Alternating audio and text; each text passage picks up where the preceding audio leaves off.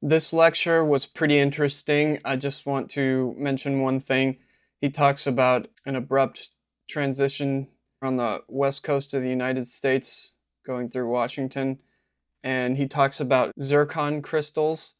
I'm not quite sure what that is, but they're found in this area along this line, and they match crystals in Australia, apparently. And that's like one of the only matches. And so he's saying it's evidence of Pangea or Australia possibly having been right up next to this part of the US in the past, a long, long time ago. And I think that is very possible. Stuff like this, I think, is important just as pieces of the puzzle to keep in mind, even though you're not quite sure where they fit in yet. It is possible, I would say, that material was taken from Australia artificially by high tech whatever and used over here. It's still on the table as far as I'm concerned. But the continental suture thing is still a good explanation, I think.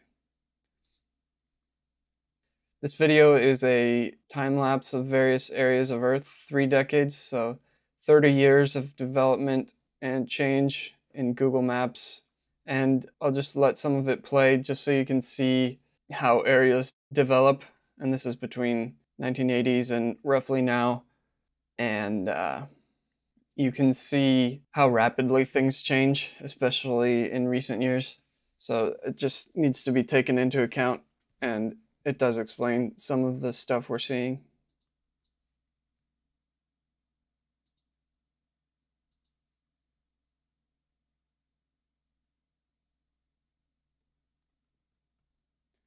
Some pretty rapid build outs.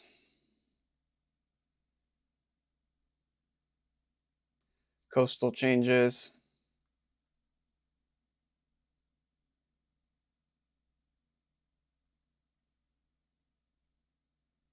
Here we see a build out of this area protected by this stuff. It's interesting.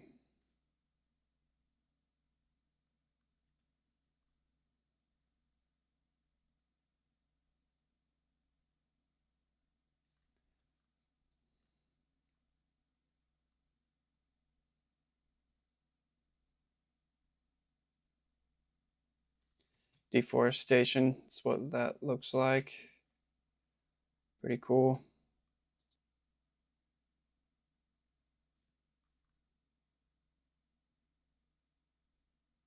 In this one, it's not clear whether this old grid pattern is emerging or if it was built, constructed recently. So it's tough to tell whether it just kind of pops out from underneath the sand or whether it was built recently.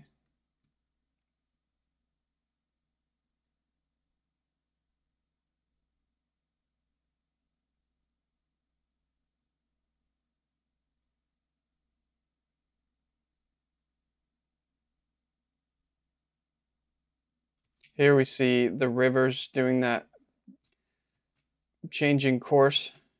So that's pretty cool. Let's watch a little slower. So you see it bending and warping. So that does account for most, if not all, of these streak things that we see. And this shows how dynamic the spits are. That's what these things are called, spits and sandbars. How they can change pretty rapidly. It's pretty cool to watch.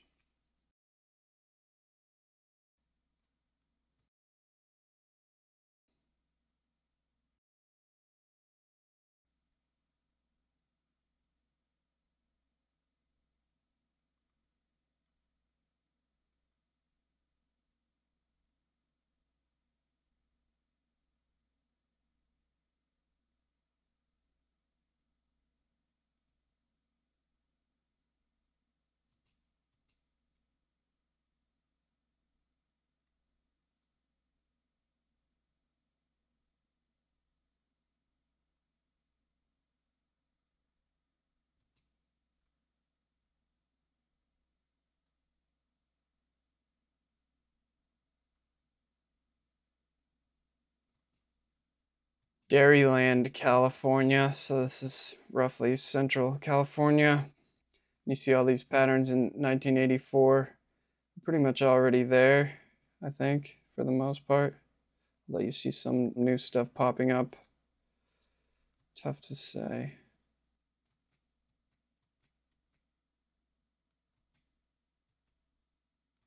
Pretty cool.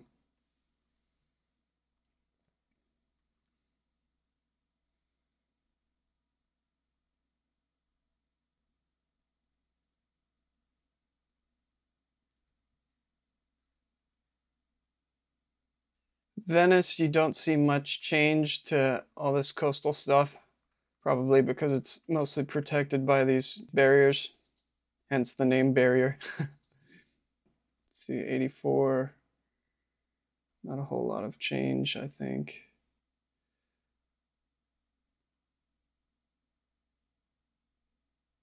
Dubai, you see these man-made islands popping up. This is Lake Pupo, or I guess it has multiple names, but it's these, what I was saying, look like claws right here. Just happens to be in this video. I'm still saying it's pretty darn uncanny. I haven't really broken it down in super detail yet, but it's very interesting.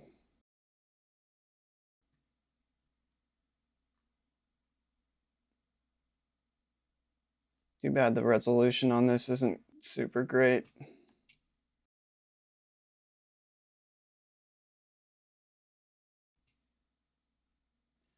This one we see some patchy land popping up, so we know that's modern, where you see that, assuming the older photos are reliable. Let's look at that one more time. So yeah, patchy, just general, I don't know, landscaping or logging or whatever. Just, that's what that looks like. Changing water level here. Cool beans. This video is pretty cool. It's a time lapse of one particular beach in Connecticut. So it's from 1934 to present. And what I want to highlight is you see these lines, like what I'm calling the old grid, or I don't know, just parallel lines, networks of some type of artificial work, whether it was just by the farmers at the time or whatever. This just shows that in 1934, the pattern that we see was already present. So 1934, 1951, see the same patterns there. And then I also want you to keep an eye on this, just see how it changes, the spit or barrier.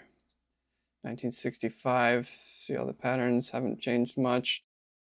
You can see it clearer there. 1970, 1986. See these deep grooves that seem to not really go away. It's pretty interesting that they don't. Maybe they're maintained by local municipal efforts, landscaping, whatever.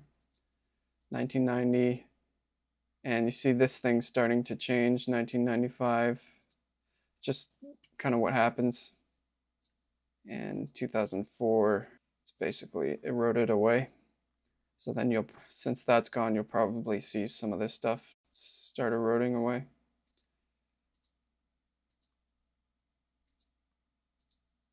Pretty cool. Why do rivers curve? Okay, this is a good video. I recommend it if you just want a quick 2-minute explanation of how and why rivers form these loops and meander like this. So this is a cool animation. You can see it in a little time lapse of the loops warping and meandering. And they do a really good explanation. I won't give you all of it here, but it's pretty straightforward stuff. So I think I spoke a little prematurely on this one, or at least I should have known this before speaking about it. So the loops grow and then they join, and then basically it cuts off and then it all starts over again. It's like a perpetual creation and digestion of these river loops. It's pretty cool.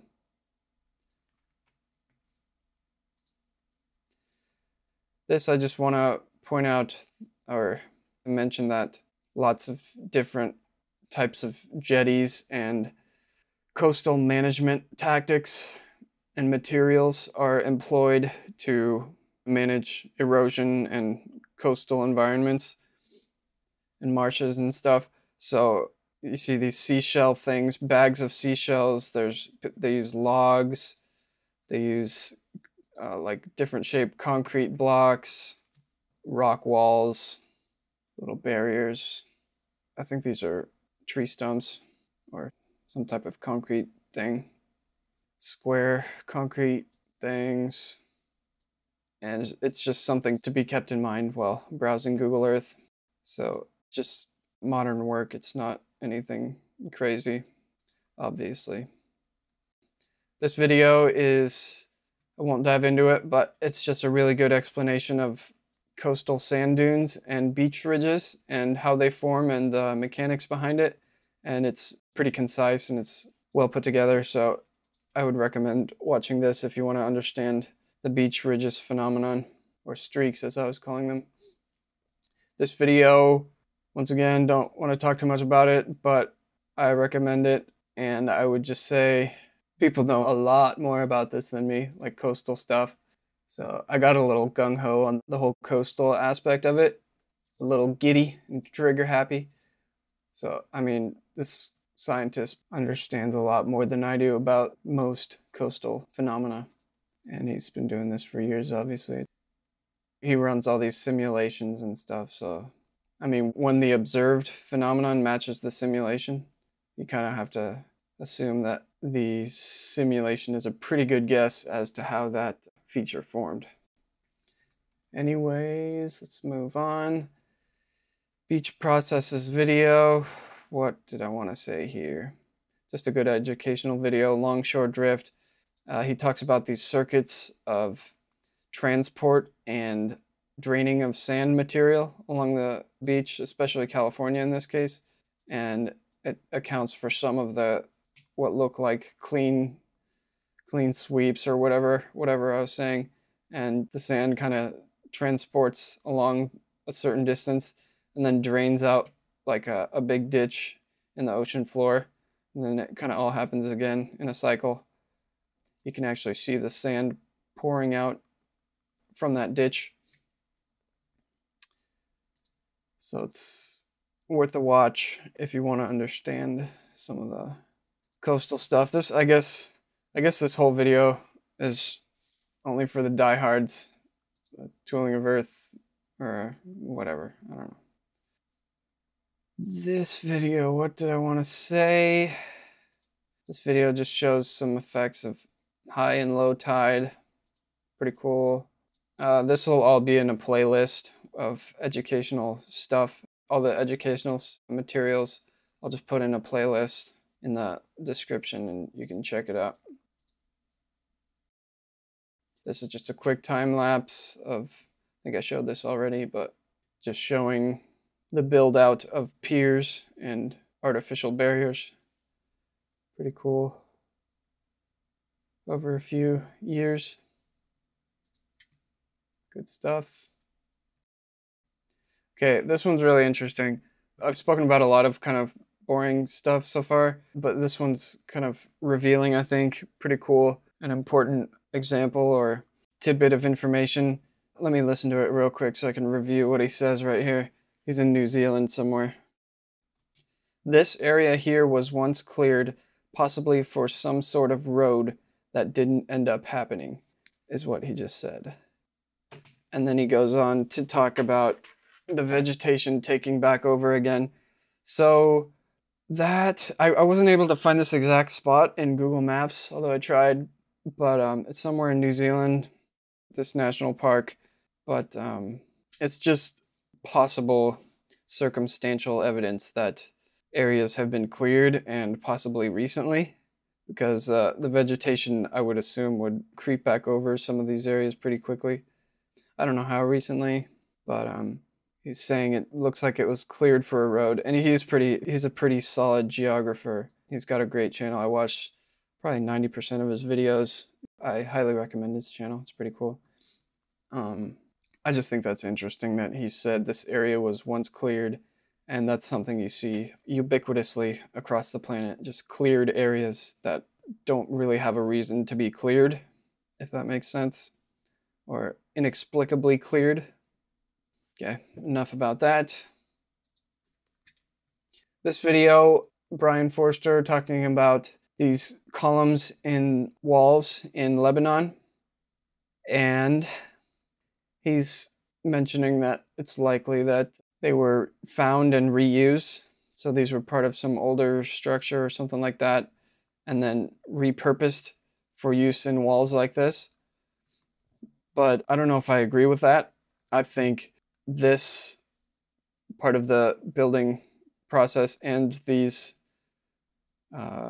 what look like segments of columns, I think it's at least somewhat likely that they were built like that at the same time, with the purpose of making it look like it was from two different eras, as kind of a scramble, or one scramble protocol among many scrambling protocols, if that makes sense. So I just think it doesn't make sense to not just use, I kind of doubt that they were so short on these blocks that they really needed to include these columns, old columns, because there's the extra work to cut the column to size or to length, and then the extra work to cut these edge blocks around this column into a round pattern to fit the column. So I just question whether it was worth the effort to go to the trouble of utilizing old columns in a newer construction.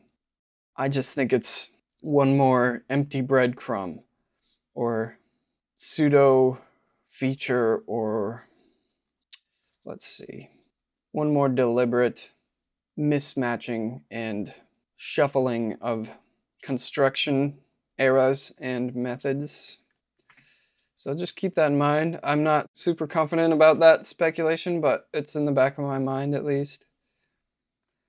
This fellow again, Argteles, talking about multiple layers of historical, he explains it better than I can, but multiple different layers, like, and he's using Photoshop as an analogy. So like you can select and deselect layers and drag them and order them and put them on top of one another to form kind of a layer cake of different aesthetics and eras and, I don't know, maybe timelines and stuff like that, like super out there stuff. And I would say it's worth considering, worth keeping on the table. Go watch this if you want to hear him explain it. He explains it better. All right. This video by Conspiracy RS, he mentions this blog, Where is the Groove? And it's talking about these blocks that are not actually blocks. So these blocks that extend up, where there's material extending up above the block. And what I'm speculating is that these, quote, mistakes, unquote, or, I don't know, revealing bits of information are the perpetrator's way of outing themselves so that they can say, see, we told you, because it was so obvious, we left you such obvious clues that you're stupid for not seeing it and you deserve what you get. Something like that. This whole video is really good. I recommend it. So just keep an eye out for blocks that look like blocks but aren't. Here he's pointing out in the Great Pyramid, the eroded blocks are actually protruding out above the level of the clean blocks, which are not eroded. So that's the reverse of what it should be. It should be materials eroding away, not outward, if that makes sense. I just recommend watching the segment and reading the blog. And in some cases, wondering whether the mortar, or whatchamacallit, render, the material between blocks, wondering whether that's continuous with the blocks themselves rather than some type of render. There's a lot of like dead giveaways. Like, look at this. See, this is one of those things, it's like a dead giveaway, like an obvious dead giveaway that if we overlook, it's our fault, or it could be argued that that's the case. So we have what looks like a rubble pile, but then in this rubble pile, we have a piece of rubble which conforms perfectly with another piece of rubble, which is cut to look like it's rubble, but isn't. Let me try and clarify that or simplify it. So you have what should be a pile of separating blocks that is kind of in disrepair and falling apart, but then at the same time in that pile of blocks there's these two blocks in particular which join perfectly. It's like, oh, it's rubble with imperfect joining, and then this perfect joint right here. Two rocks conforming together. So I think this type of thing is to out the creator as a fraud. So whoever created the Great Pyramid was basically just like, and all these other sites too, was basically just like dicking around, or at least was covering their ass for some reason, some clause or some, I don't know, some technicality where they can't deceive too much. They can't do too good of a job deceiving. So they have to leave these obvious clues that the conventional explanations of these sites is not true. And here you almost see like an angled joint. Well, that's not as suspicious as this, but I think that's pretty crazy. And this blog also talks about areas of rock. It's like continuous morphing between the bedrock and the bricks, or alleged bricks. I think this one is in Petra, but it's like you can't tell where the brick layers end and the bedrock layers start. So go watch this video. It's linked in the description. Here's that blog he was mentioning in that video. And with these, I don't know whether these are like support bars or something, but made of roughly the same material as the stone. So I'm even considering that these sites with disrepair or damage are brought into being or built with the initial conditions of already having damage, or what looks like damage. So as in, this is how it looked when it was first built. Possibly. It's possible. Not super confident on that, but it's possible. And then lots of areas where you see a break in the material of the outer rock, and then you see this smooth underlying layer, which I'm doubting is repair by modern archaeologists. I'm definitely doubting that in a lot of cases. It's like granite, but the granite's like chipping away to reveal this smooth underlying layer. And yes, you could make the argument that this is like shellac or some type of filler that was filled into the broken granite, and that might be the case it definitely is the case in some instances, but I think there are some instances where that is not the case. And he's pointing out here that the bricks actually are like melded or one with the limestone or whatever type of rock this is, the bedrock. And it's just a weird type of thing. Lions with dude heads. And it's too long for me to show you everything he shows you. I just recommend, once again, just goofy features randomly carved to make us wonder. Blah, blah, blah. And I'll show you one or two more things here. I think here he's pointing out like a perfectly flat suture in the rock underneath one of these big blocks at Baalbek. I think that's where that is. And there's like a perfectly level crack in the rock. So it's suspicious how that crack got there.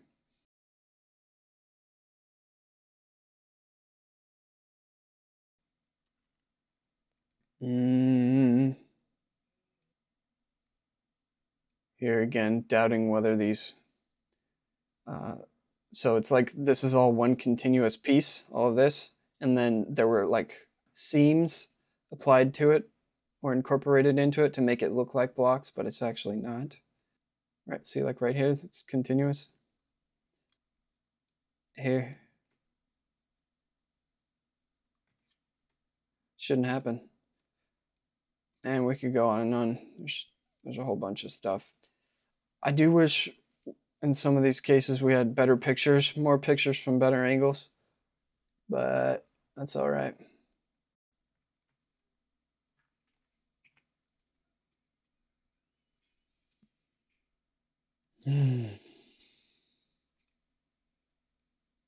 So it's my humble best guess that many of these megalithic sites and stoneworks and big stone walls are integrated with the project of, well, like a lot of the little stuff is done by the same hand as the big stuff.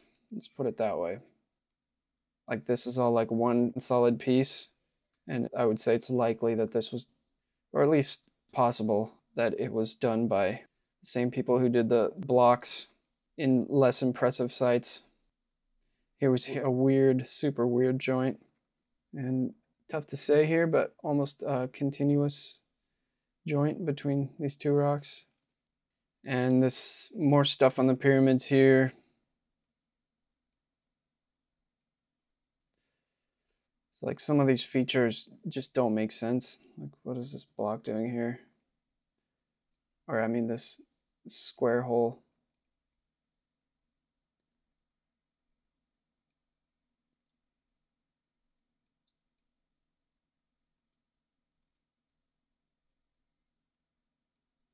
See here, once again, parts of the bent pyramid look to be eroded, but the sections that look eroded are raised in comparison to the smooth sections. If the entire surface was originally smooth, then it would need to be the other way around. This is an example of incomplete work where the rough sections have not yet been made smooth. That's possible, where the rough sections have not yet been made smooth. Yeah, it's possible that it was all eroded rubble and then someone, or rubbly exterior, and then someone came and tried to smooth it out and then gave up. That's definitely possible. And you see a lot of different stuff like side by side, like this. This could be modern plaster or repair or something. This is one of the most damning ones, I think. Dead giveaway. All right, so go check out that blog. This video by Brian Forster. This site, Aswan in Egypt. Obviously some pretty heavy work here that was done to create this, but just the knobs and also the rock, the bedrock here, the layering, it just looks unnaturally straight and parallel to me. It just looks like artificial layer caking. I could be wrong, of course. And with all these, what I would hazard a guess are fake tool marks, and then this, like, I don't know, putty stuff in between. Let's take another look. Well, I guess you see here what it looks like underneath this repair putty, if that's what that is, or construction putty. So that looks a little more natural to me.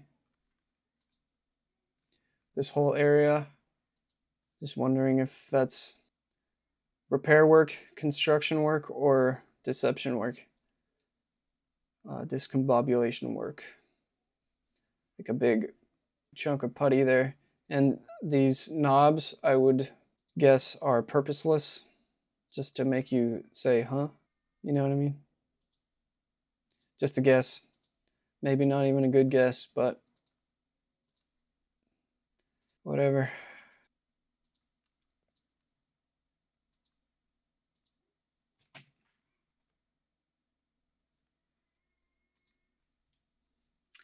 Okay, this video is pretty solid gold. It's a 4-part series, Ruins of Old Earth by this guy, Gary Schonung, and it's on the New Earth channel, and there's no sound. It's just a tour of probably his Google Earth place marks, and he shows so many examples of strange features across the planet, basically pretty similar to what I'm doing.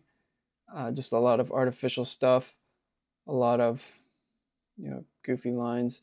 I think there might be some of these lines like right across the street from me where I live. So keep an eye out for that, like where you live, wherever that is. Lots of networks of strange lines and lots of like square potholes in the middle of nowhere, like this, which could be like test drill sites. It's possible. Just lots and lots of weird stuff. There's vast areas where you just see tons of this stuff and lines around them and stuff. And there's a lot in there, so it's 4 parts. I recommend you watch them all if you feel so compelled. Briefly, this video on the New Earth channel, talking about this particular megalith, wherever this is, and I'm just pointing out this underlying support structure, or the smooth underbelly of this rock structure, almost like this is like a cheap facade, like the rock blocks are like a kind of facade plastered onto or into, incorporated into this underlying structure somehow. And so I'm wondering whether this is like repair work in modern years, or maybe even ancient repair work, or whether it's like part of the process of combining weird stuff together, like building it with a missing piece already.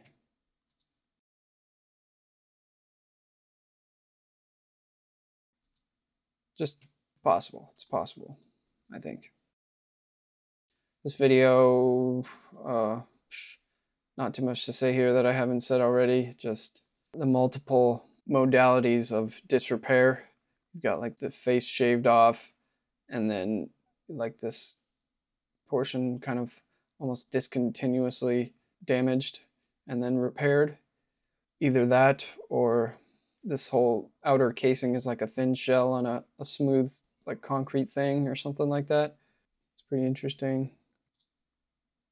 And just the gibberish after gibberish, like I think all of this is not like a communication method, but a mind scrambling tactic. Like hieroglyphs. Like if you're smart enough to be able to build these structures, would you make hieroglyphs and like weird pictographs and primitive stuff? No, I don't think so.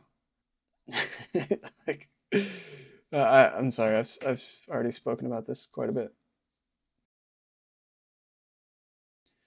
Okay, so this one, Great Pyramid, and you see this block continuously changing from this look to this flat look. Here you see the hieroglyphics on the flat side, and then a continuous morph between this area of blocks and these blocks. Mid-block, mind you. Mid-block. Mid-rock, it just smooths out into this flat rock. And one could argue, since there's this staircase here, that it's modern work, recent renovation efforts, which for some reason thought they needed to sand this whole area flat to accommodate this staircase or something like that. I kind of doubt that though, because you see the hieroglyphics on the flat part, so unless those were reintroduced to this area, you see them faint there, then this is the original form, and it's BS. You see that on the other side as well, the morphing mid-block over here, from flat to rounded, again with these knobs, which I think amount to not much of anything other than attempts to confuse. And yeah, I think this is like once again, the way of, I say once again a lot, the way of outing themselves, or maybe even from like a voyeuristic perspective, like you make a bet and see how long it takes them to notice. This is Philip Druzhinin's channel. So thank you to Philip for bringing this to our attention. And whatever blog this was on, I don't know, I don't speak Russian, but yeah, like they're just making goofball features and seeing how long it takes people to notice. That's possible. I can't say it wouldn't be fun. Probably would be. Let's look at another picture or two, then move on. Another look at a flatter area. This is, I'm not sure if that's the same area as that staircase we were looking at. But yeah, you see the transition mid-block there. Flat and smooth and lumpy and weird, and then rubble up here, and just a whole bunch of different stuff together. Possibly multiple eras of multiple parties doing different things to the Great Pyramid. You know, like it was some original legit structure for some purpose, and then somebody came and warped it and did all this strange stuff to it to defame it or to scramble it, to hide its original purpose. That's possible.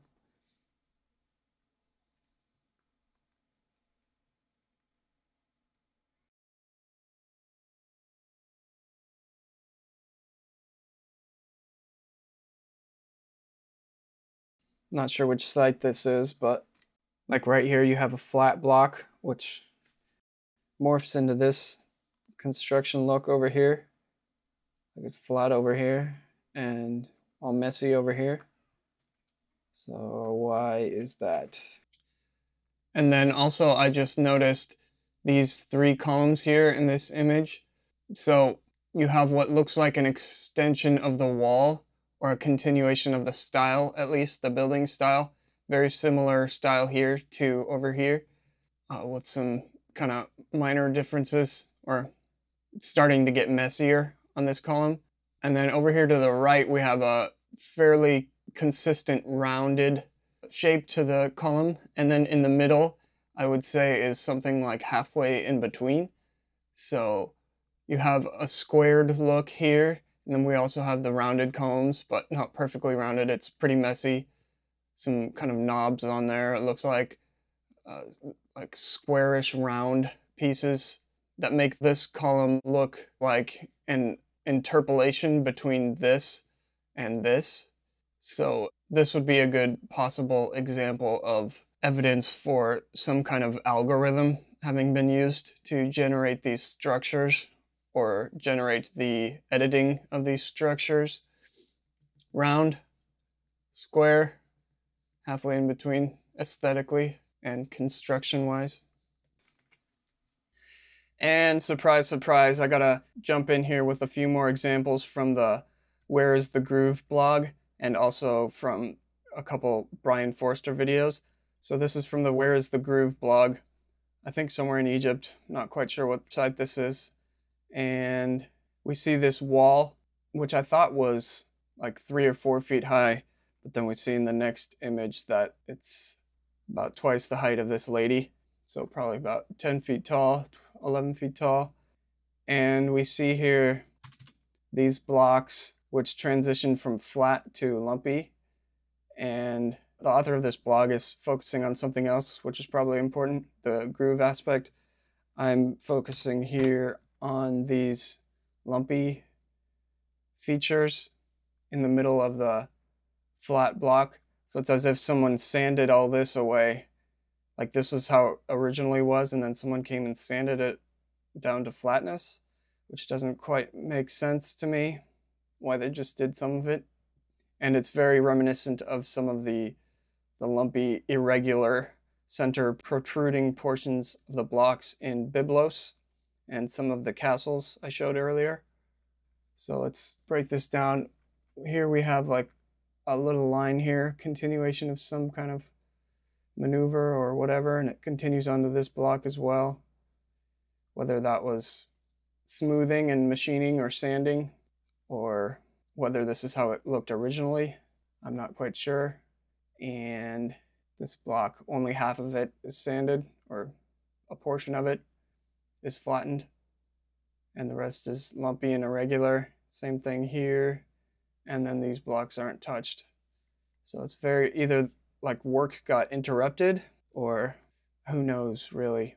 Here's a closer look at it. Just very strange. Why go to all the trouble to do all these, make these look all nice and tidy, and then just leave it like this? Doesn't make a whole lot of sense. This image, also from the Where's the Groove blog, and this in particular, this lone block, which has this step up here, which doesn't have any neighbors, which do the same thing. So I guess there's a small step up here on these, but it's a different height than this. It's just very strange. And you see these are kind of pillowy as well. See, pillowy surface. And then these are less pillowy. These ones down here, it's like flatter, but still like a tiny bit rounded and pillowy looking. And here we have a somewhat smooth step up here, knobs over here, but this is not level with these. Not that it has to be, but it's just hard to imagine why someone would just sand away half a block. And you see all the different types of rubble going on. All right, Petra. Yeah, we're in Petra. And we see this staircase, which left side, stairs are very clean, at least in some parts of it. And then it would appear that the stairs are continuously morphing or taking shape out of the bedrock itself, which is fairly weird looking to begin with. One possible explanation is that water erosion affected some parts of the stairway more than others. That's kind of what it looks like, actually. That might be what's going on here. It's also possible that it looks this way to begin with, or very similar to this, which would be consistent with how weird the rest of Petra is.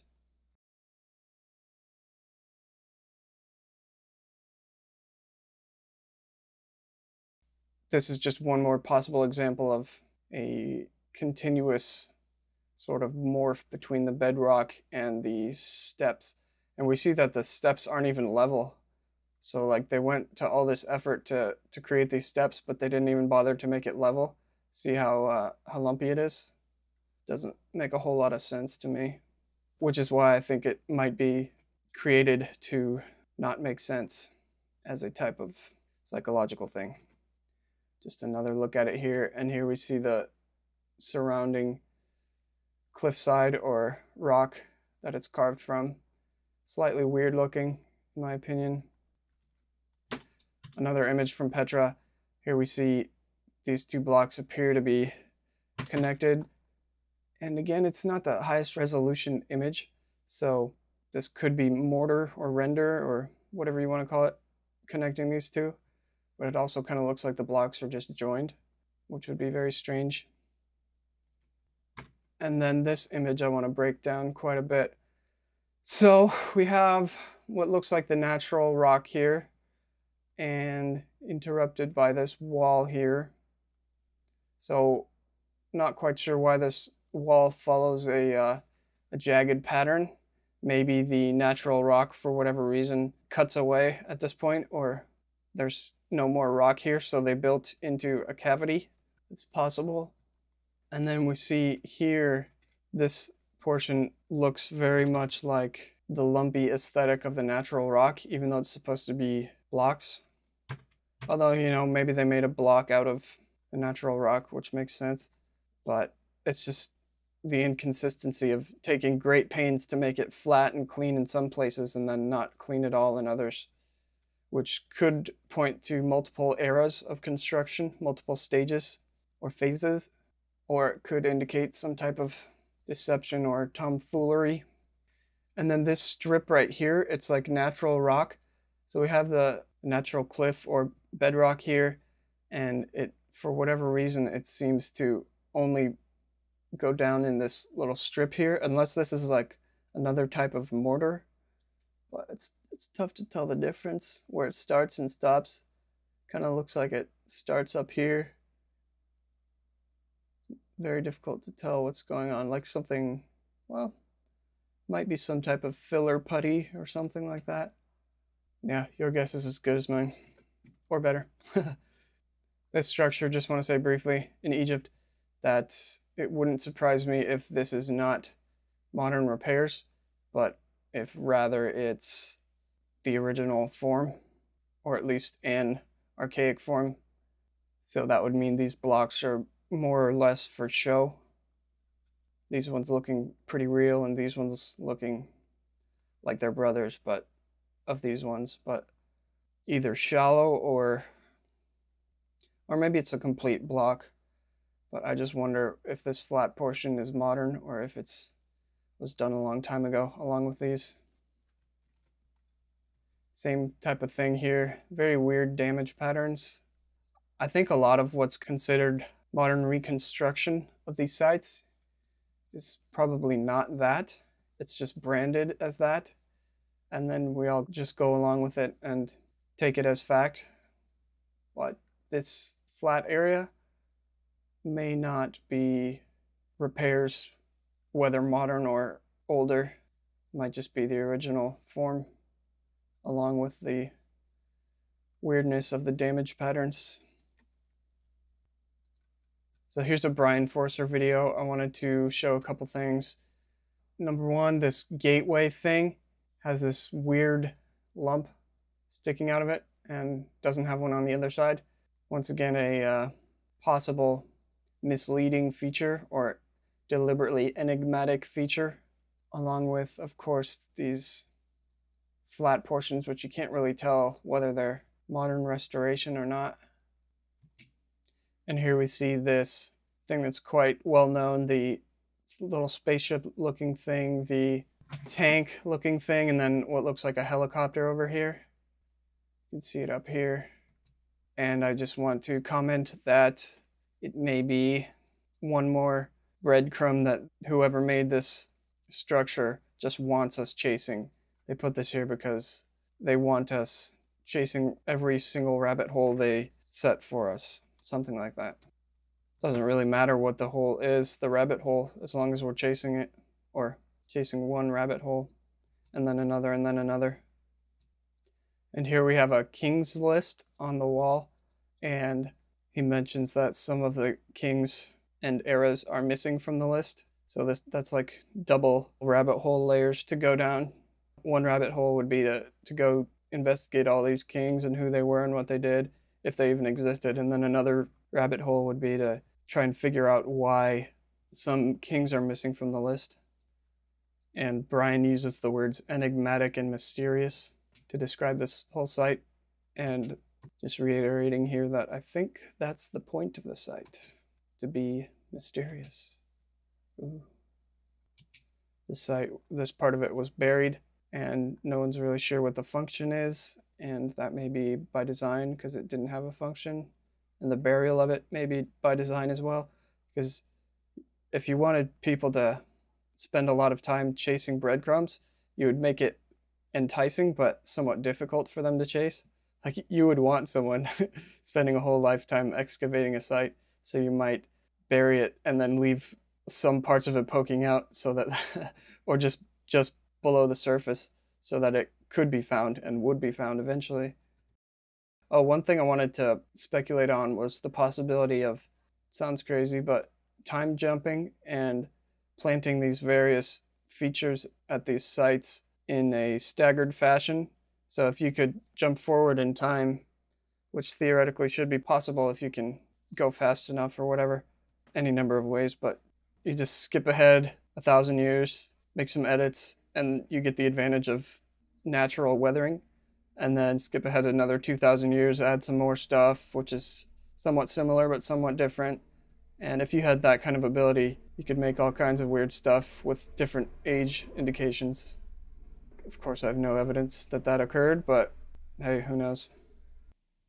And this is the main thing I want to show in this video. This block right here to the right, how keep your eye on the top of it. The camera's going to pan to the right, and how the top of it meanders as if it's a crack, but it's really just the top of the block. So it's a weird way to build a block, I would say. Obviously, it's a very common theme to have blocks of different shapes and sizes, but it just looks like this one is almost designed to look like a crack, even though it's an edge, a block edge.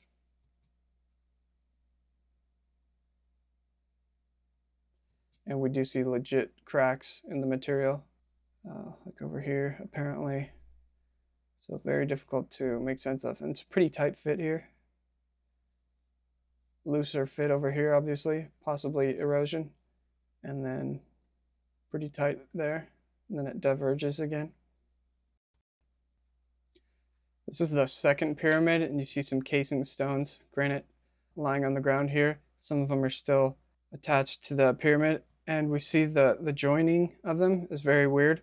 Like, you wouldn't machine these blocks all precisely on one side and then just do it like this on the other. Maybe they were fitting it to an already rubbled surface. That's possible.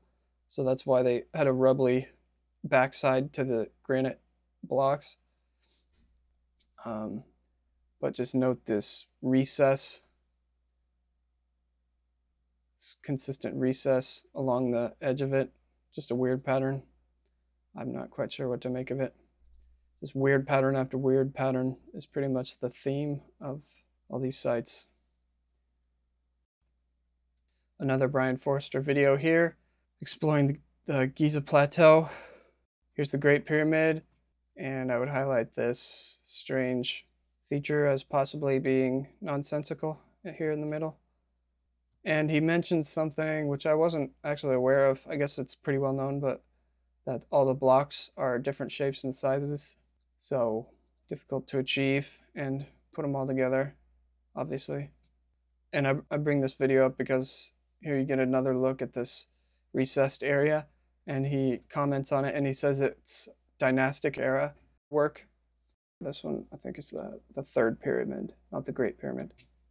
And he mentions attempted entry into the middle of the pyramid, and I'm not sure whether he's referring to this or this, but either one might be decoy features or false history or legit. I don't know, but I would venture a guess that this portion is deliberately misleading in some sense. Here we get a good look at the knobs and this flat section.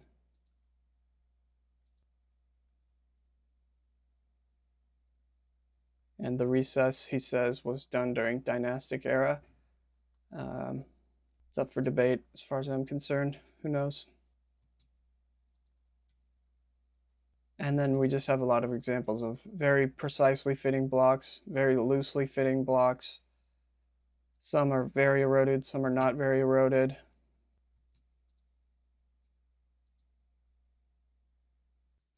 And this type of damage pattern with the flat repair or possible repair, I observed that on the interior of the pyramid as well, so I want to take a look at that and make some comments. And just looking at this here, it's tough to tell what's the repair and what's the original. Like, you have this right here, which is distinct from this right here, which is distinct from this. And then here we have this dividing crack. And then here it seems like this isn't really much different from this over here. So it's like this material kind of fades into this, and it only looks distinct over here. Then the line kind of dissolves, picks back up again a little bit. But anyways, so let's take a look on the interior of the pyramid and see if we can see the same thing. This is the Grand Gallery inside the Great Pyramid, and you can kind of see that same thing here, although the lighting's not great. We definitely see some damage here, big chunks out of the stone. Yeah, like right here. Kind of see a similar type of repair or lapse in the material that looks like it's been filled. But the interior of the Great Pyramid remains at 68 degrees Fahrenheit, so it has a constant temperature. So there shouldn't be much temperature fluctuation. I'm just trying to brainstorm on what might have caused this damage. So no freezing and thawing and freezing and thawing, no high heat affecting the stone. Also, it's completely insulated from sandstorms and weathering. There's no water erosion. It's not exposed to wind erosion. So if the interior of the Great Pyramid looks all damaged like this, I have a hard time explaining how it got damaged, since it's all insulated from the outside world. A couple possible explanations: maybe some tourists or robbers or anybody in the past couple thousand years came and just whacked at it with an axe or something, or I mean a chisel, trying to deface it or destroy it or whatever, just for fun or whatever. And also, earthquakes maybe could cause some cracks and stuff like that. But all these little damages and chunks, it just seems like that shouldn't really happen on the inside of the pyramid like it does on the outside. Another look at it here. You can see it better like right there. Like what happened? A big chunk of this stone just randomly broke off in this pattern and then someone came and filled it?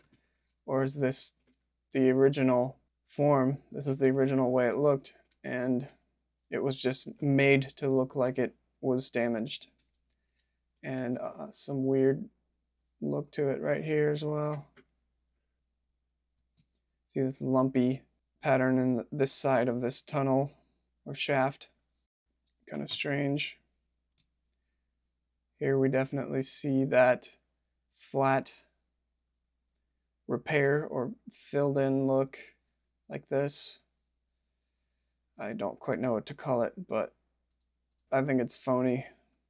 And I really don't know my stones that well, like geology and the material properties and how it breaks and weathers and wears and stuff.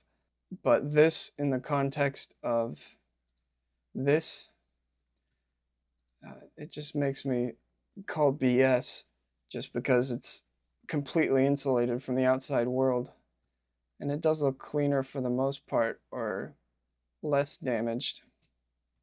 But then you see these strange patches like this. These corners. Good look at some of the damage there. It's not quite clear to me how that occurred. And a couple images of the interior of the pyramid as well. I just wanted to get a bunch of different angles and shots of it. So, grand gallery again inside the pyramid, and hard to tell with the lighting here, but kind of see the patchiness on the walls.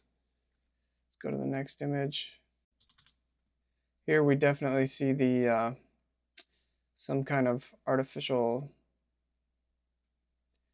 rupture or break in the pattern, or the natural granite block, I guess. I don't know what to say. Like right here, like was this a piece of the rock or the original block that somehow fell off and then the Egyptologists put it back in place?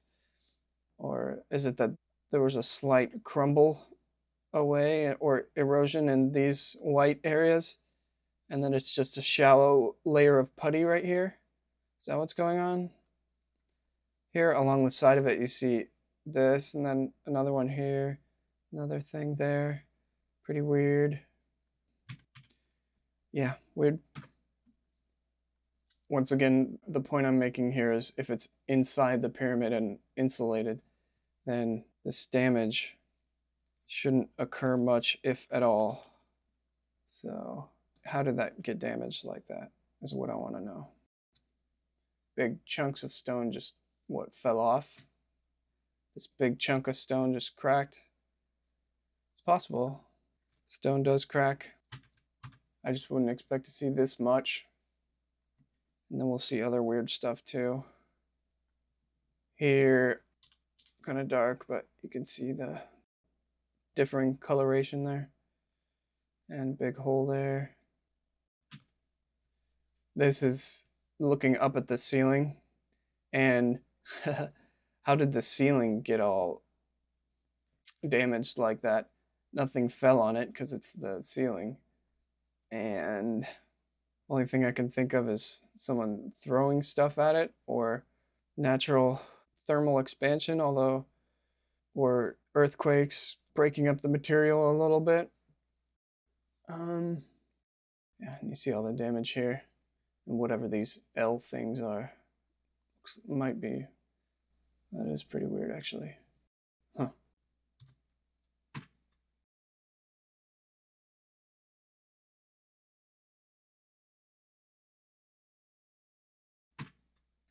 Okay, this is the Queen's chamber, and a whole bunch of things I'd like to point out here. Again, this flat repairs look, multiple different layers here. We've got this light brown layer, this layer on top of that, which looks continuous here. And then we've got a darker layer there, and then even darker layer there. Could be like painting or surfacing and resurfacing over the years. That's possible. This random hole right here. And more strange breaks or repair patterns, discolorations, or different colorations. So I'm wondering what's the repairs and what's the original?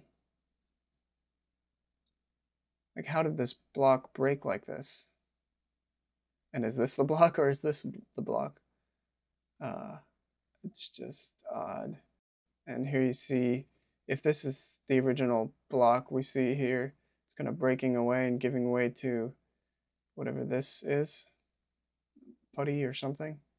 These pale spots, and then random dark spot there. Can't really make heads or tails of it. And then here, what the heck is this thing? Right here in the center. Just a big blob of unprocessed rock.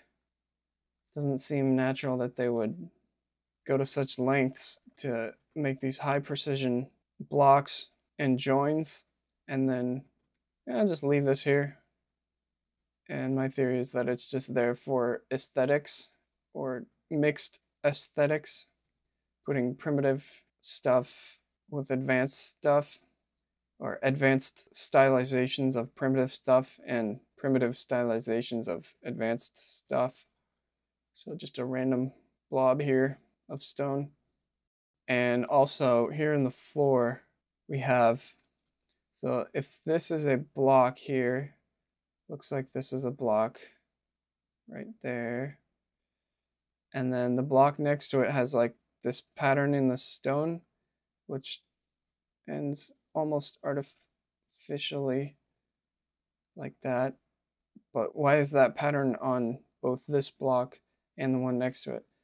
The most obvious explanation would be that they're mined from the same quarry, and this was just material that was mined right next to each other.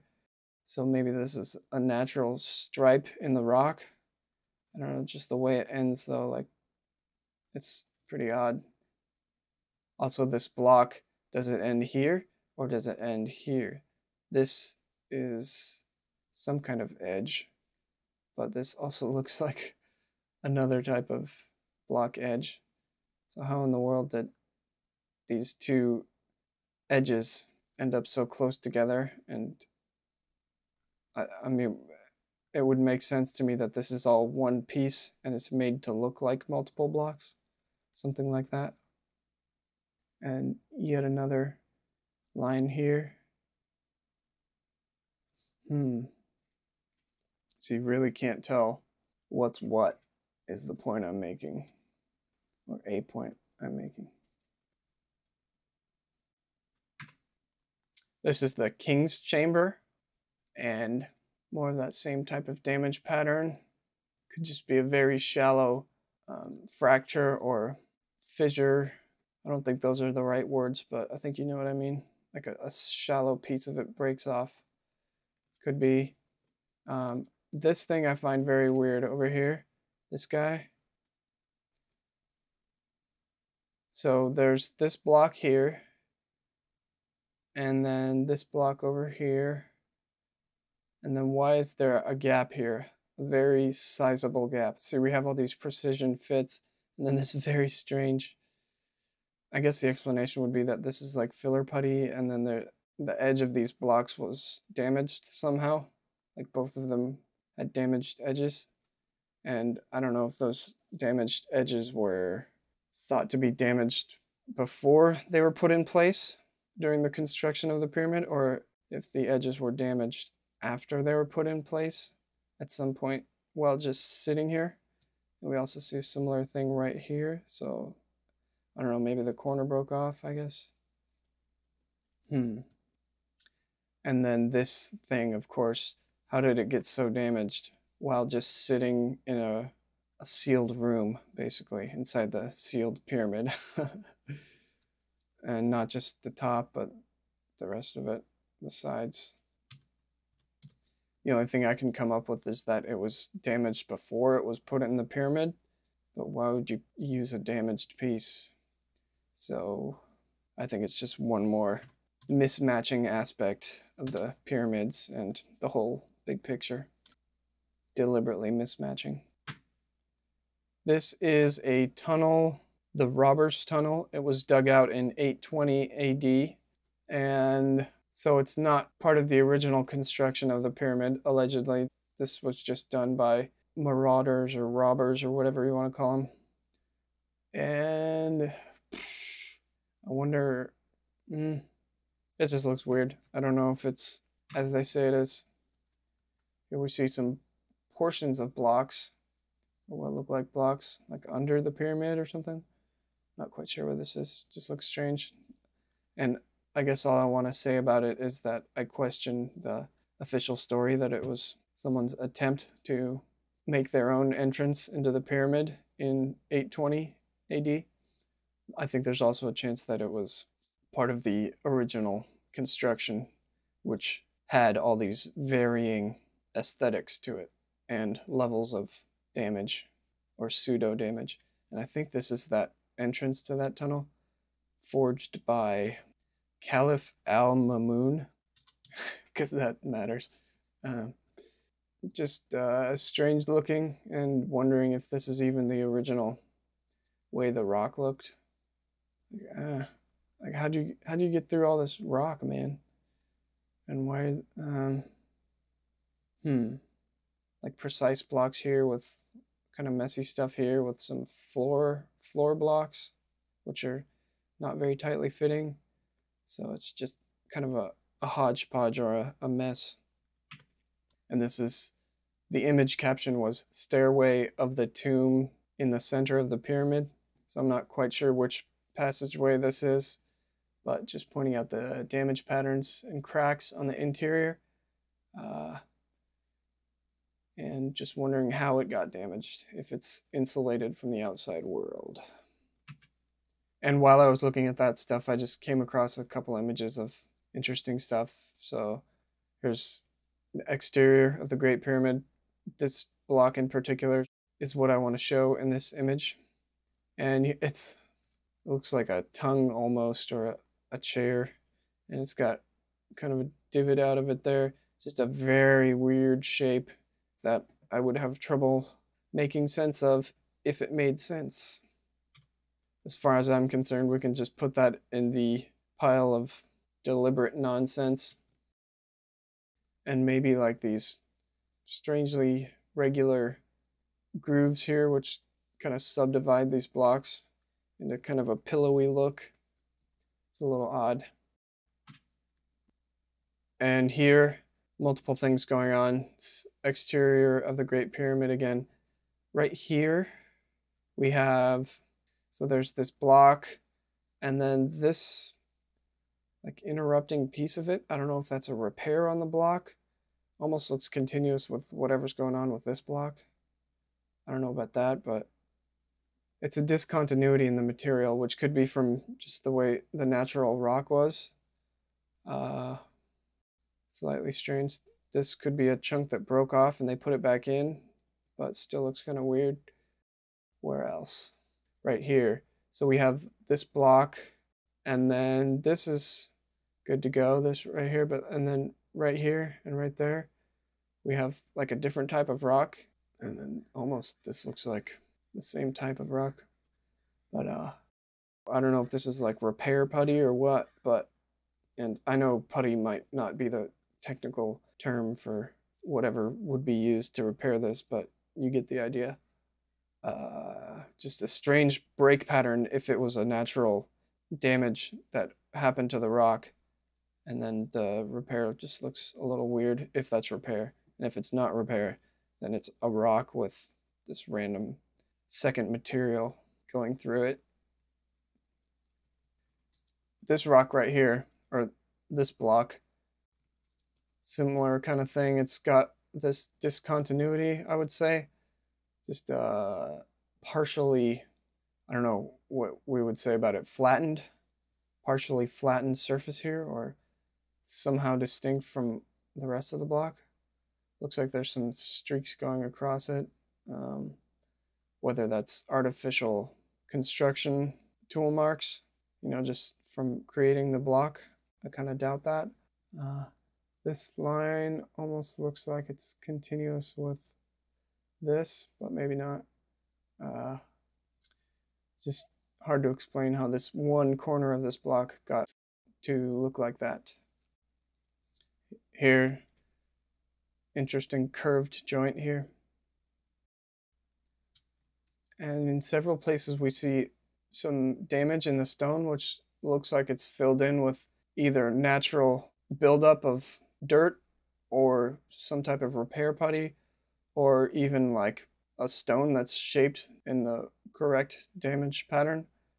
It's tough to say what this is. Same thing right here. This almost looks like buildup of dirt, but like right here, this block, this edge of it is accommodated by this very strange looking. So is this right here the same block as this right here? Kind of looks like it from the top edge and this edge and the bottom. It looks like it's the same block, but this part protrudes out from the face of the block, which doesn't make a whole lot of sense. So that would be possible evidence for a nonsensical block or deliberately deceptive block. And then just real quick comment on the Sphinx, how we expect the Sphinx to look, how it actually looks. This was a painting of Jesus that was infamously restored recently, and then the artist just botched it. I think it's so funny. So it's like a very derpy creature, the Sphinx. See how cartoonish and awkward these paws are? And of course the silly proportion, the small head relative to the body. And of course there's theories that the head is a more recent addition, but I think it's just one more detail of this rich gibberish project, which mixes a bunch of different aesthetics that don't belong together. Like this is both primitive and high-tech looking. Like the kind of precision of the face, but like what they use that precision to create is kind of weird and ugly. And then these, I actually don't know the story of these paws and how much of this is recent, but this is very, like, looks like a 5-year-old drew these paws. And then the hole on the top of the head and this thing on the side of the face that almost looks like a lever or something. I'm speculating that that's all just layers of potential rabbit holes to chase. We gotta wonder why it doesn't have a nose and why this is here and why the hole's on the top of the head and why the head is too small and why some of the body is there but the rest is gone. So it's just a big nothing show, or it's a pseudo artifact, if that makes sense, designed to look like it may have been a real artifact or was one, but with all these mysteries about it, of course, which draw you in and basically trap you in a pattern of chasing dead ends, because the whole story is like a dead end from the start. One more from Brian Forster. I only do so many from Brian Forster because he has good footage and he visits pretty much all of these sites. It's just a good resource. And this video is looking at artifacts. And this one in particular, you've probably seen this, the schist disc, as it's called. And it kind of looks like an impeller of some kind.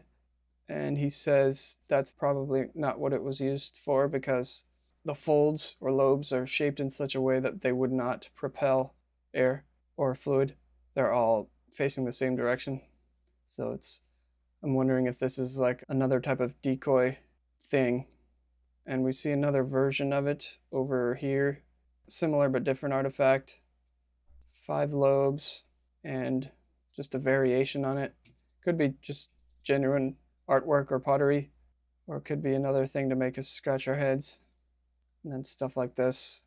Wondering whether these artifacts are legit. And these sarcophagus boxes, or whatever you want to call them, some of them are travertine, some are granite, some are quartz, all kinds of materials with different hardnesses. Some of them have drill holes or something that looks like a drill hole. Some of them don't. Some of them have hieroglyphs. Some of them don't. Some of them have knobs on the end. Some of them don't. Some of them have 2 knobs. So it could just be different stylistic variations, which is completely innocent, or it could be part of a effort to confuse investigation. And I feel compelled to make an analogy between the schist disk and a plumbus.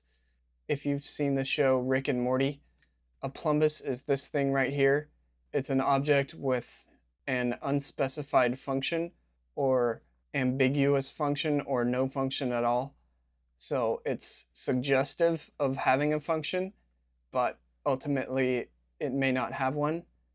They never actually explain what it is and what it does, if it does anything. But obviously this is suggestive of sexual stuff and maybe like a cleaning, like a plunger or something like that. It looks like it could be used for many different things. So that may be the point of something like this. This may be a deliberately inexplicable object. So yes, obviously it could be a part of a machine. Like, well, schist is very fragile, so it wouldn't make sense to make this as any type of heavy-duty thing, but it could be like, I don't know, maybe schist has some interesting properties and you rotate this or something like that and it creates a vortex, or I don't know. We could imagine a function as a machine part for this, and it looks like that. So what I'm saying is the features of this may be designed such that the disk looks like it could have been used for something, or was definitely used for something. So it straddles multiple possible explanations. It's like this thing is almost maximized or optimized for inexplicability because it looks like it could be many different things. Could be a vase, could be a propeller, could be, you know, oh, a rope wrench. This thing right here, which is used to make rope, right here. Guy had an interesting theory that this trilobed disc is a rope wrench.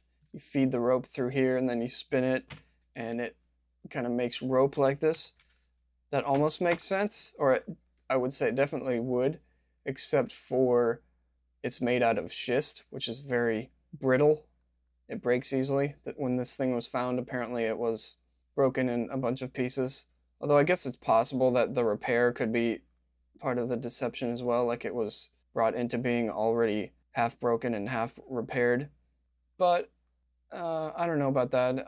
I think it probably was found broken and then some type of repair effort made, or I don't know, who knows.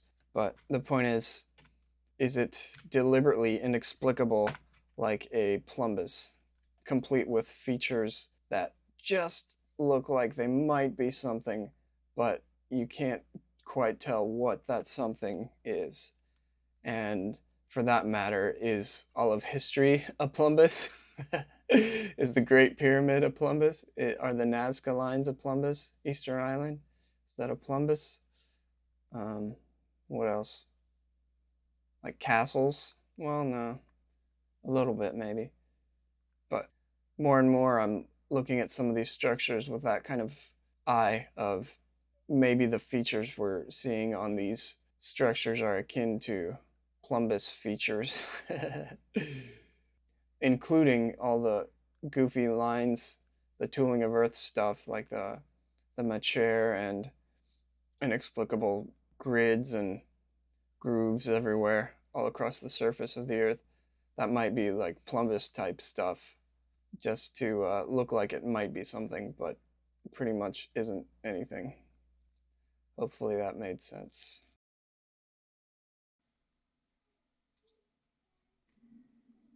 This video, Brian Forster, these tool marks, which I'm 50-50 whether they're real tool marks or fake ones. And then also these kind of purposeless rectangles and divots like that. Like, why?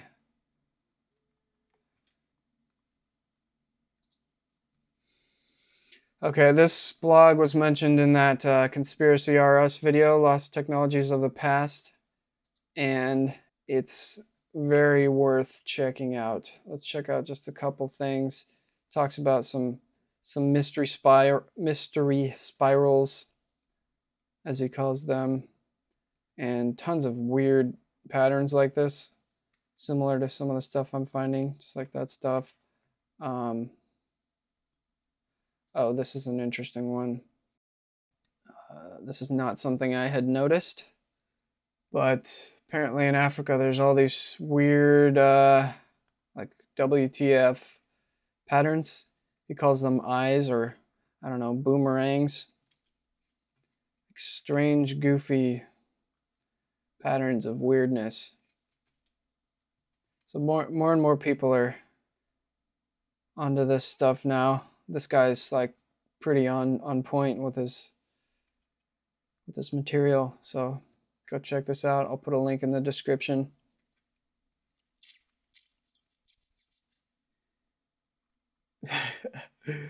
Just like, I don't really have any words for it other than WTF. Like, it's obviously artificial. Did it serve a purpose? You know what I mean? And there's so many of them, like, and they're like variations on a theme. So that's why I think like some type of computer algorithm just like took Earth's current form as its input and then put a bunch of like gibberish into it using some algorithm, and then did some kind of operation to make it look like that new desired state. And when I say current form, I mean current whenever this operation happened. So like they took the Earth as it was, did some weird BS to it with some goofy algorithms, and then made a bunch of patterns. Maybe I'll show you one more of his articles. Just a lot of great stuff. In Alaska, these triangular divots and patterns.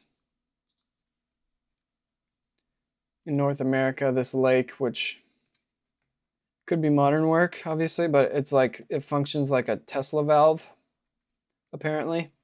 I wasn't familiar with what that was, but it's like a diode for water. It only allows water to flow in a certain way, but not in the opposite direction. So it's like a sophisticated water channeling device, apparently. So that's one piece of the puzzle. Wouldn't surprise me if it's modern or somewhat recent, you know, like 1800s, 1900s or something like that. Underwater spirals, again, bunch of weird stuff. Like, what? With the heart at the end of a line pattern. So this is like a variation on that theme. Still possible that these are like some type of fishing trap or something, because there are heart-shaped fishing traps that are in modern use. Is these that? Is these that? I don't know.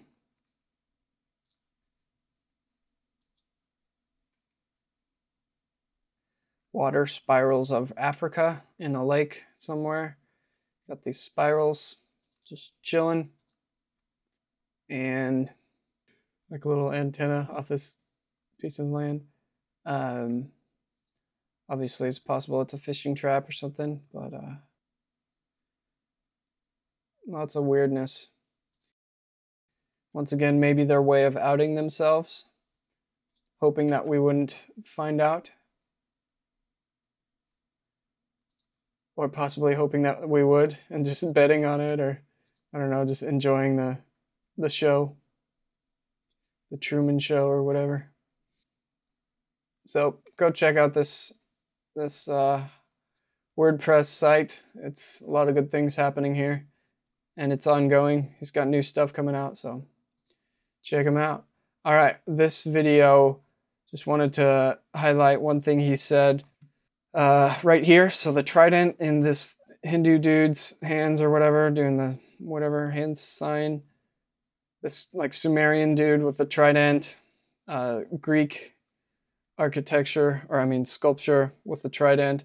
So once again, variations on a theme. So it's like an algorithm was asked to create cultures. Again, the snake head thing. It's just lots of little similarities and strange poses that are shared by these different cultures.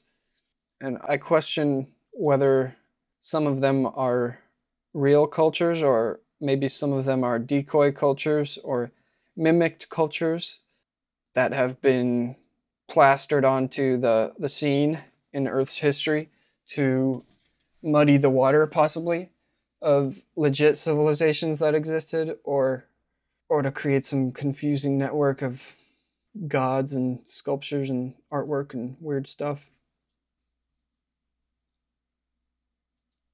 Starforts.org. Brief shout out here. Definitely go check this out and download his place marks. I think place marks are a very important thing because it allows people to quickly verify stuff for themselves.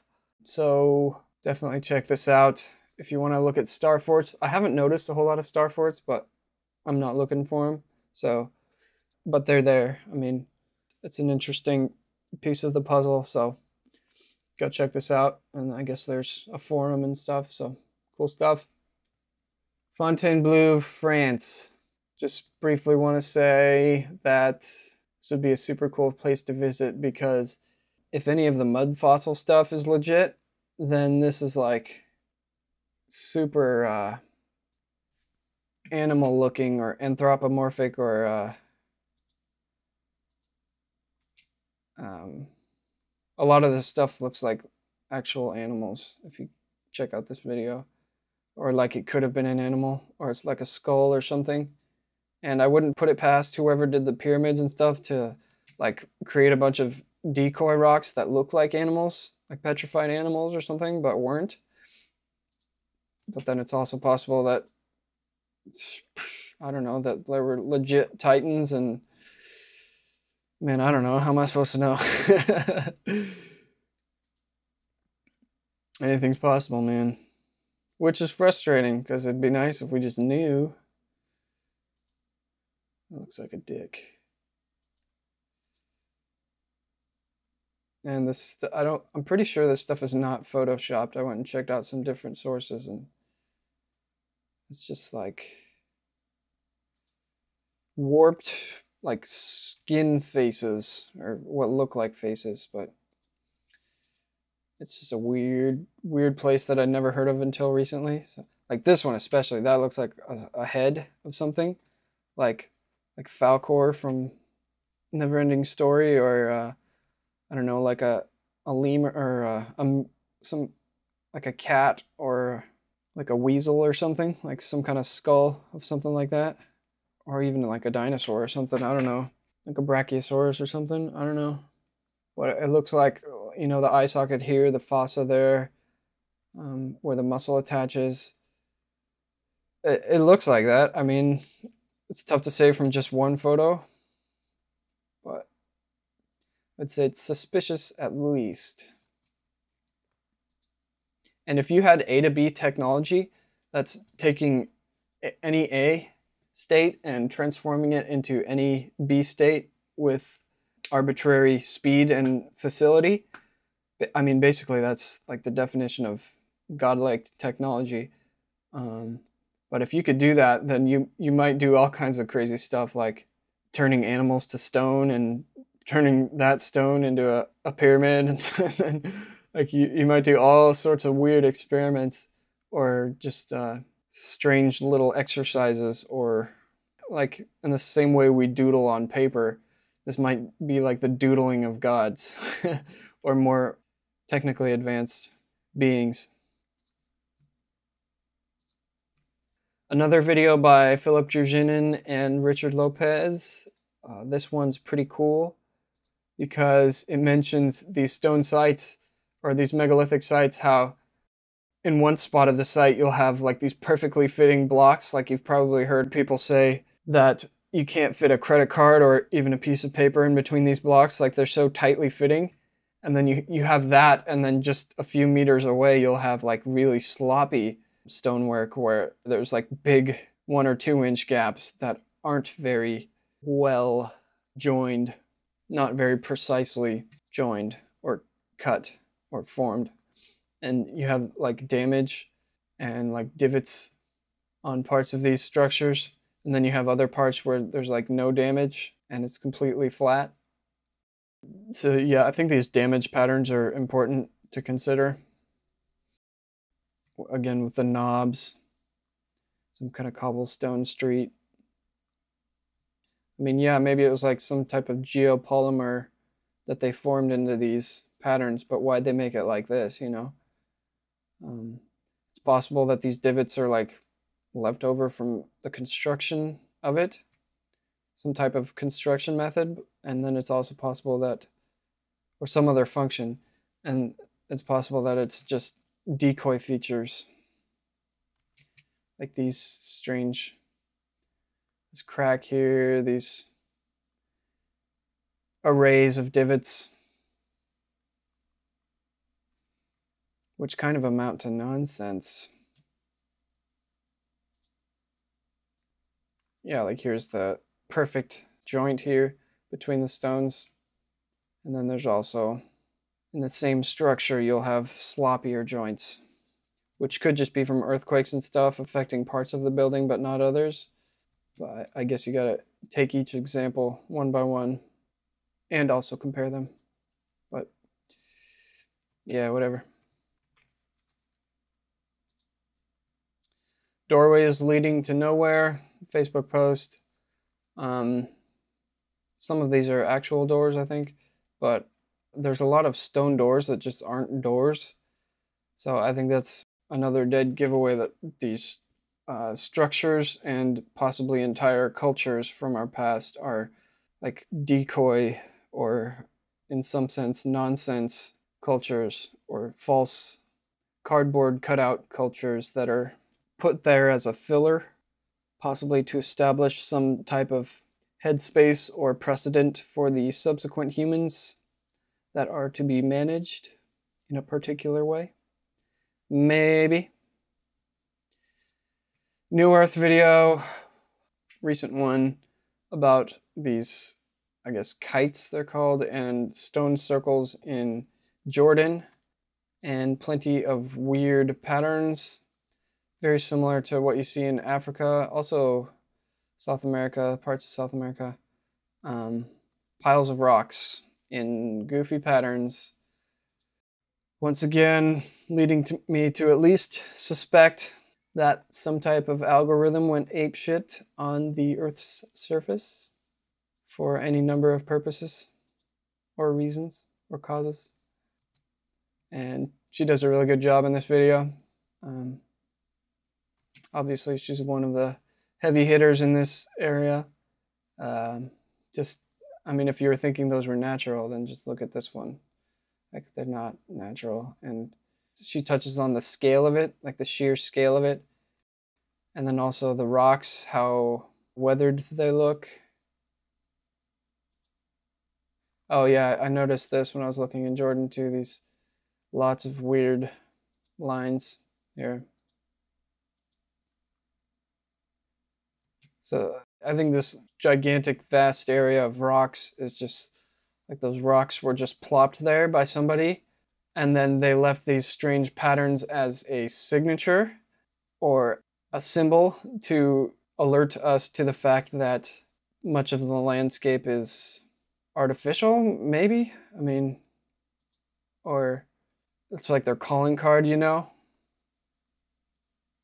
Here you see plastic, so it's obvious modern stuff, but I think, yeah, must be.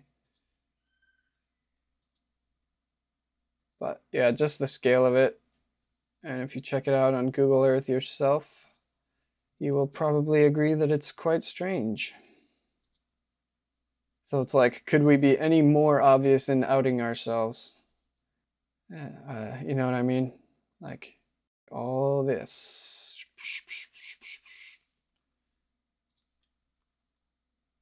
Whoever did it.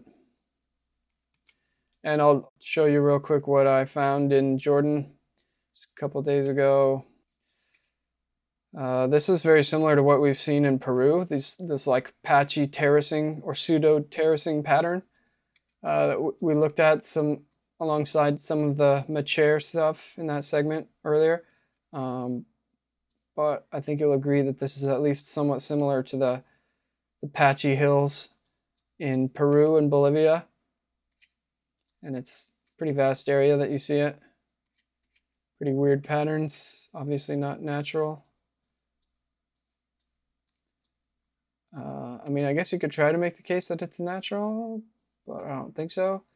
And then I guess you could try to make the case that it's modern, or that it's the aggregate activity of thousands of years of human history, even prehistory. I don't really have anything to say to that other than maybe, definitely maybe. And I doubt it based purely on instinct and spidey senses. So I don't know how much that's worth, but I mean, just look at it. Just look at it. Going across the road here. So there's that. What else is there? There's a whole bunch of stuff. I don't know. A lot of this stuff I was saying was tool marks. I'm not quite so sure about anymore.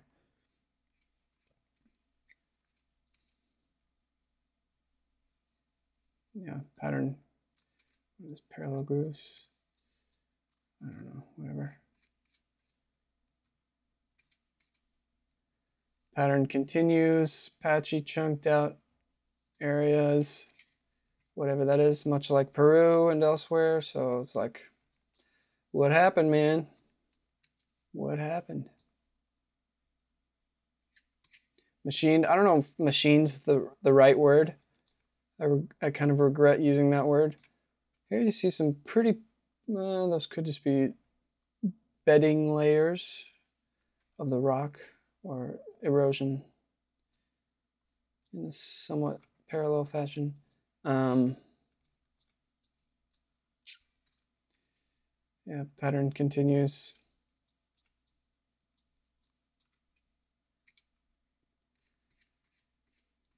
Over a very large area, and yeah, cool. Also over here in the Middle East, more artificial stuff. What country is this? Iraq. It's a long channel thing, very long, and it's like just a big inexplicable dirt pile.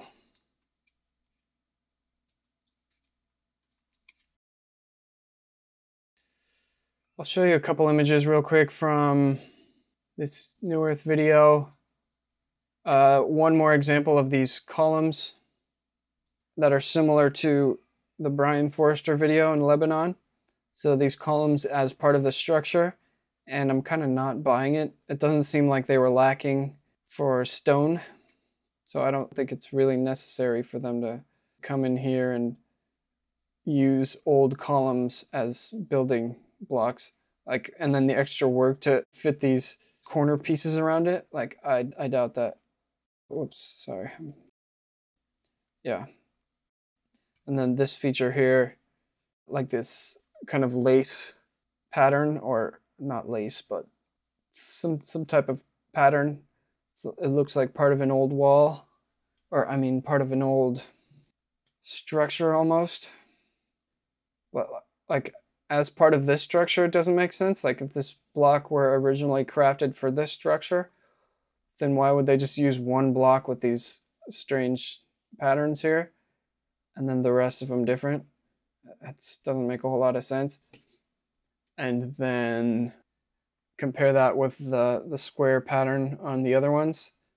So there's this raised square pattern on these, and then similar but different here. So it could be another one of that type of calling card type strategy where they combine goofy features in such a way as to tell you, not so subtly, if you're observant enough, that the structure is bogus. For this reason and for this reason. So like if this block was utilized from an older structure and that's why it has this pattern on it, then why is it so similar to these patterns, or these square raised things? Although maybe these were from that structure as well. And then of course there's the possibility that these two features ran the length of this entire block, since this block was recycled from an earlier structure, and that made sense for that structure. But for this structure, it looked better, I guess. They thought if the border was consistent or somewhat consistent, so maybe these ran the length of the entire block originally, and then they came around when the block was reused and kind of sanded away or shaved away some of it so that it matched the other blocks here. But one problem I have with that is, see this block right here next to it? There's a fairly widespread phenomenon of differing depths of protrusion for this center portion, and also differing margins. So we have a lot to reconcile with this center portion. So here doesn't quite match this margin here, or this one next to it. So if they were doing this margin for beautification purposes, aesthetic purposes, why wouldn't they choose a consistent margin? I'm calling this distance the margin. But even here on the same block, you have different margins. You have this distance here, and then this is about 1.5 times that or twice that. And it doesn't seem to be just due to erosion. Here you see a pretty short one. Here you see a pretty long one. What else? Here you see the margin shaved off or tooled to accommodate this column, and it's an aesthetic thing because they didn't really need to do that. So it is for aesthetic purposes, I think. And then also this little block next to this column. Well, first of all, it's a little weird that this one has this angle, this L shape taken out of it. But this little block here has these tiny short margins around it to accommodate this column block. So they got pretty intricate with it and took it to some lengths to make sure that the aesthetics were, I don't know, I don't want to say consistent because they're not, but matching, kind of. Here you see the margin, again, conforming to this column block. But then you see so many different margin widths, and this is something you see on structures all around the world. Pretty much every castle, a lot of Roman ruins. And then let's also talk about the depth of this protruding portion. So here, this is one block, and I don't think it's the same block as this block right here. I think there's this block ends here and this block starts here, although I could be wrong. But even on one block, you have this shallow, like if this is a 1/2 inch depth, then this is like 2 or 3 inches sticking out or more. So you can't make the case that this face eroded away more than this face, because this face is so flat and flush with itself. looking like this is the original level of the protruding portion of this side of the block. And then this one, yeah, okay, maybe some of it eroded away, but it's still way deeper, the protruding center portion. So that's kind of an inconsistency as far as I'm concerned. Although, let's suppose this block was taken from an earlier structure, then maybe in that structure it served some function to have this side shallower and this side sticking out more, possibly. I don't know what that function would be, but here's another view of it, how far it sticks out. This is the same place, and this is that block sticking out like really far, and you see some of the other protruding portions and the variation there. And this block as well, kind of a similar thing, protruding quite a bit there, not so much there. And some of the blocks are almost flat with a slight raised center portion, and then some of them are raised a bit more.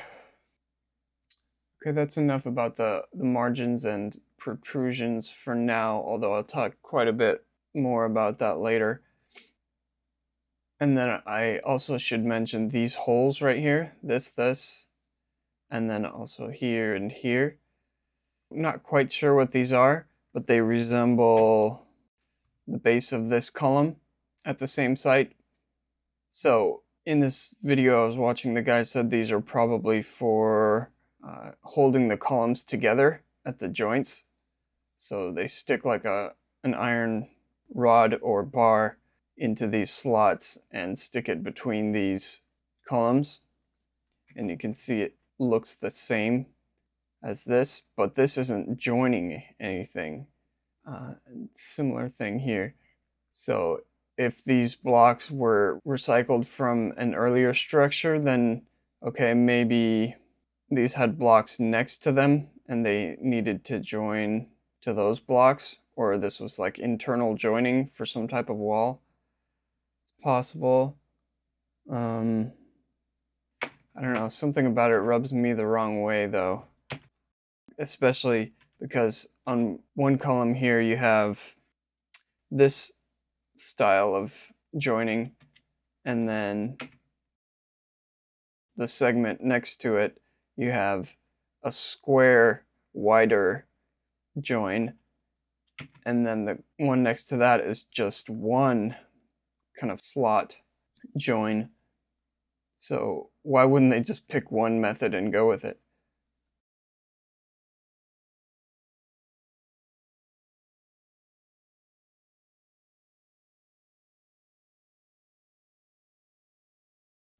And then you also see columns which have a round, circular hole in the middle of them. So we have this slot, a circle, the square, these two. This one kind of makes the most sense structurally, I think. Guards against multiple planes of motion. But in this structure, yeah, I mean, I could be wrong. Maybe these are recycled blocks that had structural joins internally in a wall or something like that.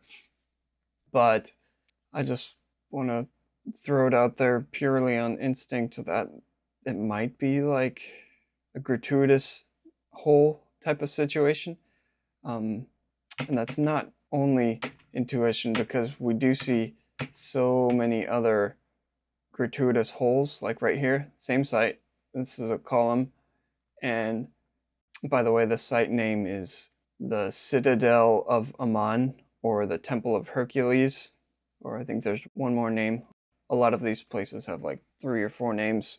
I can't keep track of it, but anyways, this column has this arbitrary, gratuitous, rectangular hole taken out of it. Another segment of a column has the same thing, just on the side of it, so that's not structural. And then same side, here's a bricked up archway, which is another common thing, but another rectangular hole here that doesn't seem to serve a purpose.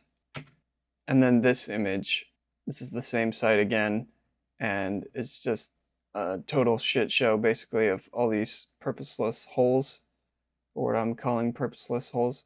And you see them all over the whole structure, little tiny ones, bigger ones, and it's pretty hard to make the case that every single one of these was purposeful.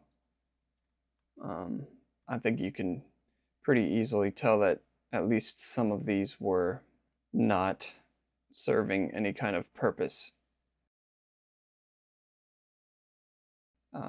See, like this could be damaged, but this is a deliberate rectangle just not doing anything.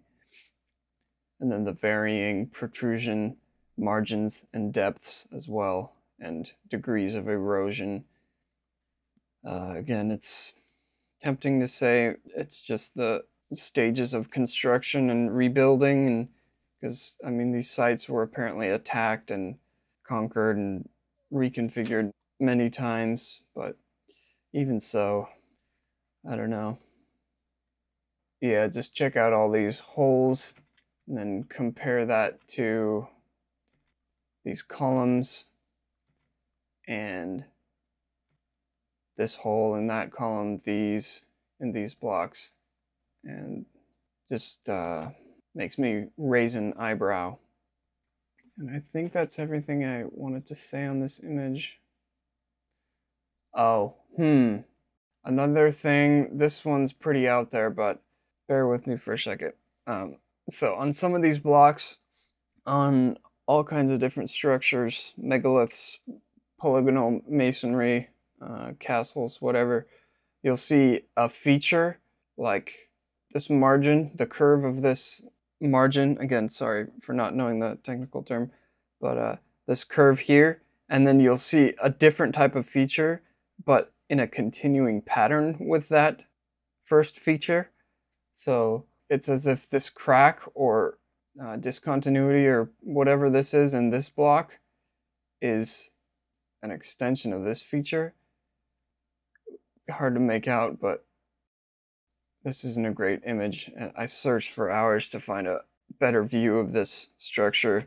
This is the only other view I could find, but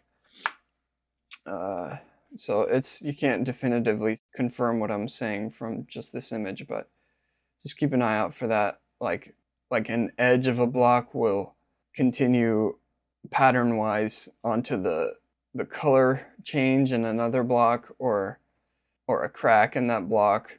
So it's like a feature transferred to another type of feature, but along the same path or pattern.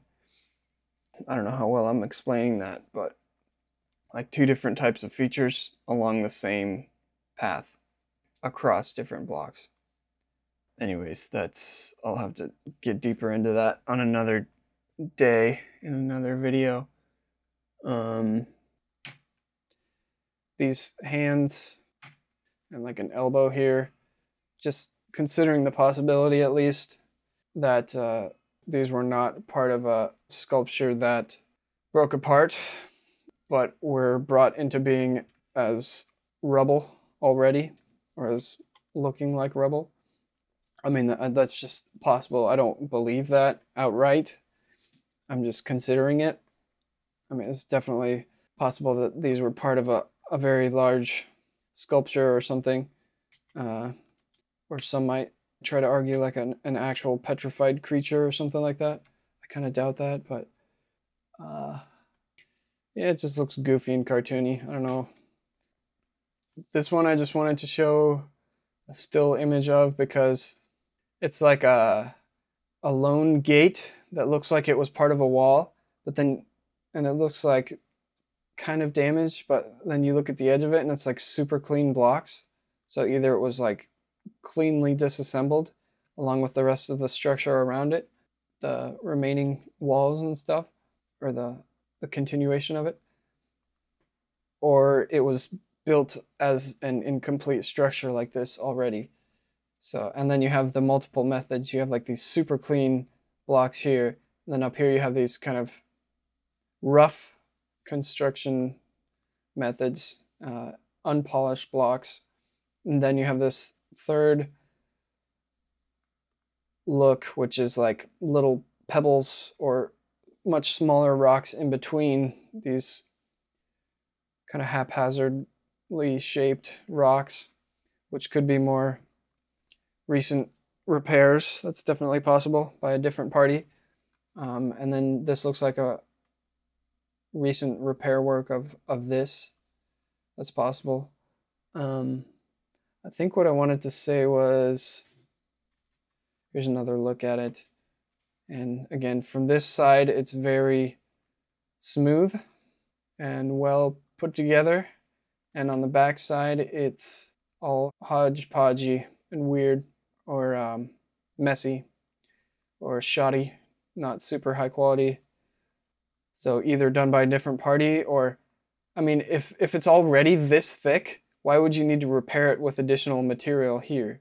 Like it would already be fully functional just like this without needing to add more material on the backside to repair it. You know, he would just deal with it as is. So then, was the cleaner construction method and the dirtier one done by the same hand? It's worth considering. Again, could also be multiple parties in multiple different eras. Possible indications of age here with the cleaner looking and less clean looking features, like this little arch thing and little pillars. So either this is modern repair work or older repair work, or it's also possible that some of it was already damaged looking when it was initially constructed. And I've said that about 1,000,000 times now, so sorry for repeating myself. And just another look at the inside of more of the structure on that site. And looking at this here, it definitely looks like modern repair work. Just cool stuff, worth a gander.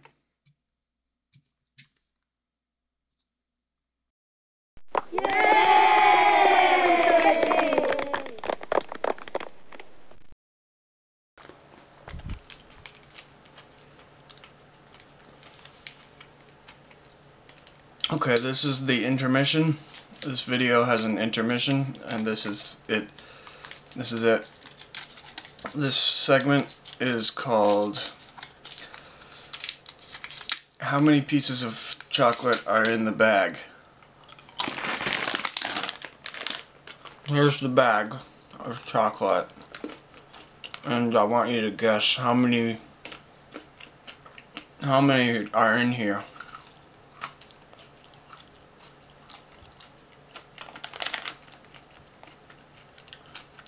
Thank you for watching the intermission.